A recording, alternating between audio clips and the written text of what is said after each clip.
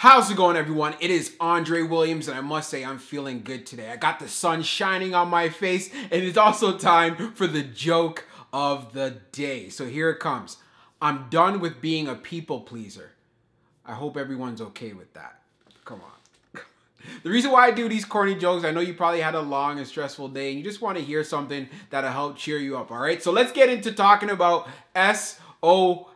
We had some recent news in regards to their crypto mining business, and again, I feel that it's going to be a game changer for them, and that's why I am very bullish. As we saw in the market today, you know what? Bitcoin got beaten down pretty bad, but for the long term, I like how things are looking. So like I do in all my videos, we're going to be doing a technical analysis, and then we're going to be getting into the catalyst afterwards. So we're going to be going into the technical analysis for SOS Limited. It ended up being down 22% on the day, but you know what? That was actually to be expected. There was a lot of things going on in regards to the crypto space and Bitcoin. They literally had a rough day. Bitcoin ended up being down a lot, and also the market overall in general was down quite a bit as well. We'll actually take a look at that afterwards, but let's take a look at what happened. So last night, as you can see here on the 22nd, we ended up finishing here around $9, and then we had a gap down coming down to $7.63, right? That's where we started off in pre-market.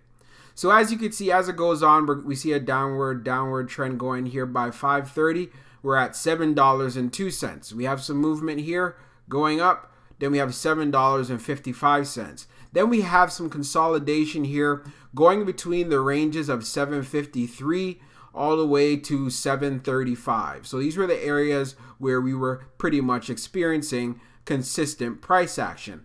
But now, here's when the catalyst comes out. Here's when the news dropped. The news dropped like around 8 o'clock, and as you can see, it caused some strong momentum to the upside.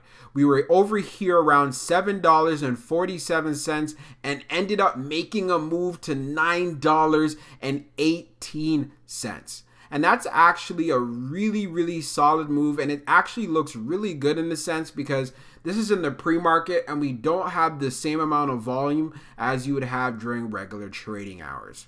So since the market was pretty much not doing that great, we ended up having some sell-offs right around here, and as you can see at open, we're around $8.46. So we had a strong pop up, and then everything just came crashing down. We ended up getting a low to $6.32.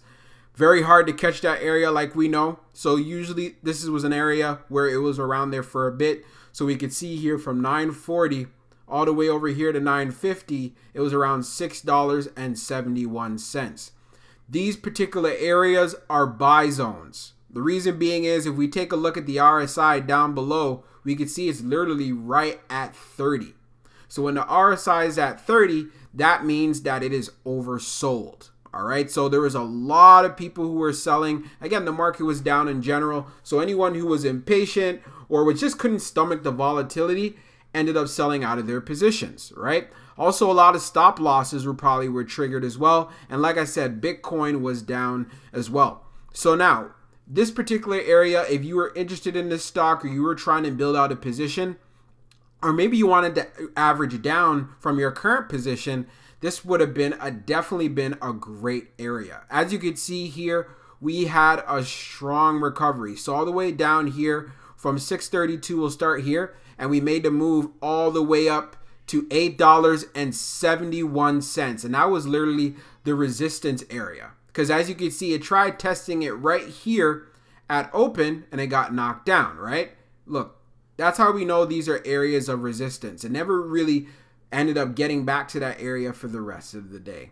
And as you can see, it started going in a downward direction. We got here down to $7.61.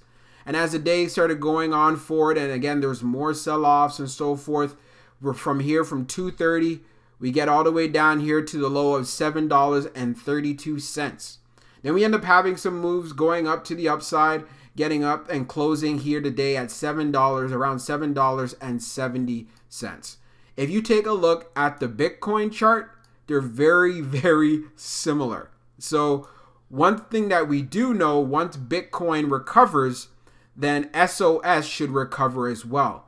So as you can see right here, now going into close, which you see is the gray shaded area, it's at $8.25 and ended up hitting after hours high of $8.33.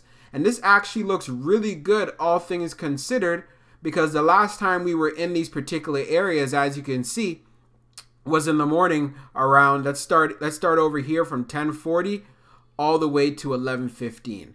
So if Bitcoin continues to recover and make its way back up, I could definitely see SOS making a move to the upside and also even gapping up for the next day. All right. So, but that's going to be heavily dependent on how well Bitcoin and how well the whole entire crypto space is doing. So I just wanted to kind of go through that with you guys. Also, just take notice whenever you see the RSI. I want to keep telling you guys this so you're aware of this. When you see it in the 30 area, these are good places to add. These are good places to start building your position and so forth. All right.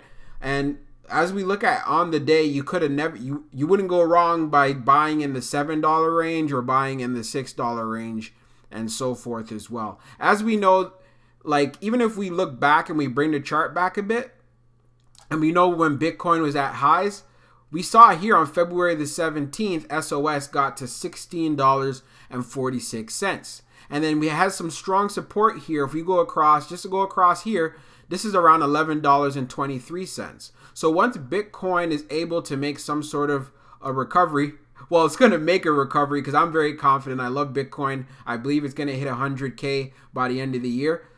Then we're definitely going to go back to revisiting these levels. So even if you are in these levels, do not feel like a bag holder. It may feel like that right now, but when it starts making a move to the upside, you're going to be smiling, all right? All right, so let's go over the article. SOS announces the first batch of 5,000 pieces of crypto mining rigs gone live today. SOS announced today that the 5,000 pieces of crypto mining rigs, which were the first batch of delivery received on February the 9th, have gone live today. This batch of 5,000 pieces of mining rigs can generate about Bitcoin hash power of 175p. If the machine operates as expected, the annual ROI, or the return on investment, is projected to be significant based on the current crypto price momentum. Mr. Yang Dai Wang, chairman of SOS, commented, as institutional investors are also jumping on the bandwagon of cryptocurrencies like Bitcoin, we expect the price momentum of cryptocurrencies like Bitcoin and Ethereum will increase further, and we will do our best to capture this opportunity by creating more cloud crypto mining pools in the near term. And here they have an image here showing what it actually looks like. I'm pretty sure there's a lot more, but that's what they could fit in the image. Again, this is really good going forward. We saw that also get reflected in the stock price by that strong pop. And when Bitcoin does recover, I definitely see some serious moves to the upside. Also, let's take a look at how the market was today. So as you can see, when we look at the Dow, the NASDAQ, and the S&P 500, it had a very sluggish start first thing of the morning, as you can see over here on the three indexes. And in the NASDAQ, it's still down on the day by 67 points. As far as the Dow and the S&P 500, they've looked to make some strong recoveries, but the NASDAQ is still down. And this is part of the things that actually had an effect in regards to SOS stock, all right? I just wanted to share that with you guys. I'm going to talk about my final thoughts now. So what I'm seeing from SOS, I must say, things are looking really good. A lot of people have been downplaying them and so forth. And in regards to how the stock price is moving today, I'm not really concerned that much because, again, the market was not the greatest, and also Bitcoin wasn't the greatest either. This was just a great position for you to actually start adding, to start buying up shares. Whether you have shares already, or maybe you just wanted to start thinking about whether you should buy some shares now. I also want to throw out the disclaimer. I'm not a financial advisor, and this isn't financial advice. So just know when you do invest, you're doing it at your own risk. Like I said, we saw a lot of opportunities, and hey, I took advantage of them, especially when it got down to that $6 range. So now what I'm looking forward, I'm just going to be holding and looking forward to that upside that will be coming when everything recovers. Hope you guys enjoyed this video, and I'll be talking to you guys real soon. Peace.